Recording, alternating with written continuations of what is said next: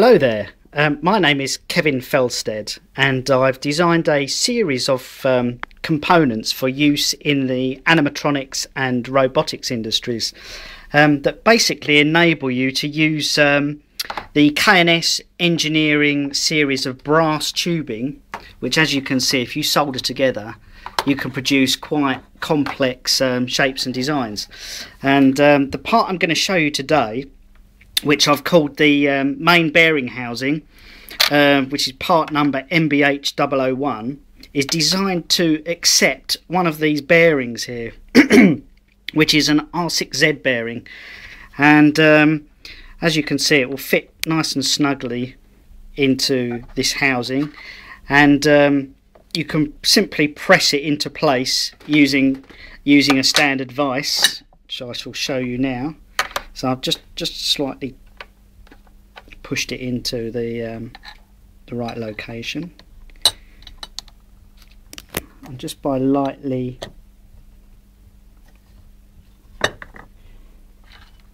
turning the vise, it will locate and seat into the main bearing housing.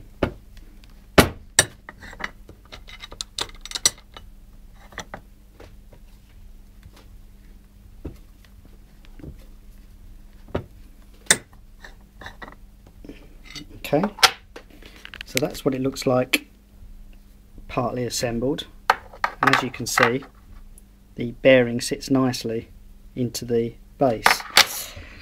Right, now to assemble this, you basically put this into the part here that I've constructed previously,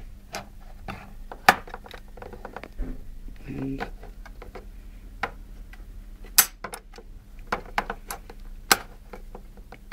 there we go. Just managed to push that in one side, and then this piece here simply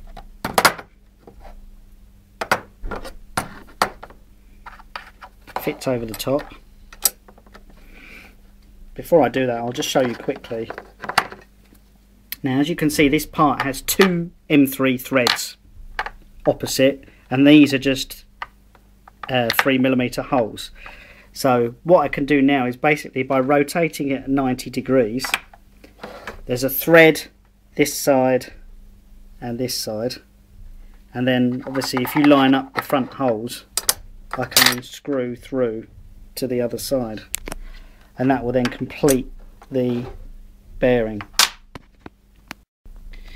Right, with the first half of the main bearing housing containing the bearing in place there, I've just simply lined up the top section with it roughly, and I'm just going to tap it home.